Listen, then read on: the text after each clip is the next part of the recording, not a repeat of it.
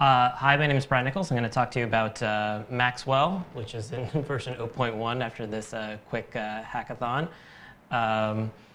Here's my contact information if you're interested in that. My idea was based on basically I wanted a calorie counter that wasn't a calorie counter, something that makes managing, looking at what kind of foods that you might eat and documenting them real easy. Especially, it's especially useful for people who have really big food allergies or diet restrictions, or even just someone who's trying to eat less sugar or drink less often or anything like that. And so that was the idea that we had here. And so instead of trying to look at a large API of food data that, for instance, something like that MyFitnessPal would do, we're just looking at where your food is coming from, and also what kind of macronutrients and other vitamins are in it. Really good stuff. Caffeine is definitely a nutrient, I would say. I need it every morning. And so the big idea of it was don't fear your food, enjoy it. These are some coffee cakes that my wife made recently that we've been enjoying. So let's move on to the actual app itself.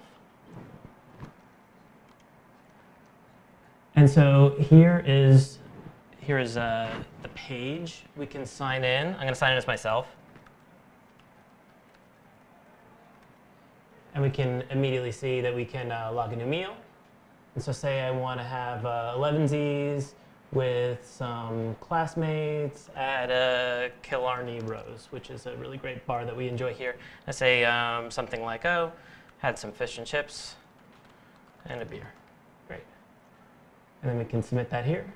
And we have all of our meals down here as well as some foods that are attached to it, and with basic categories, nutrition, and some pictures as well, mostly just placeholders.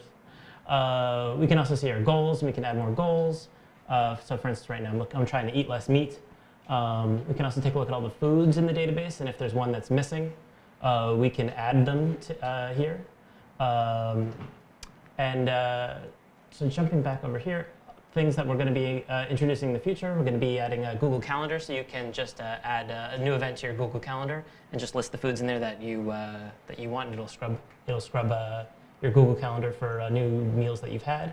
And also graphing everything out in D3 are just two big things that are going to be coming soon to this. I really hope to implement them soon. So thanks very much, and hope you enjoyed my presentation.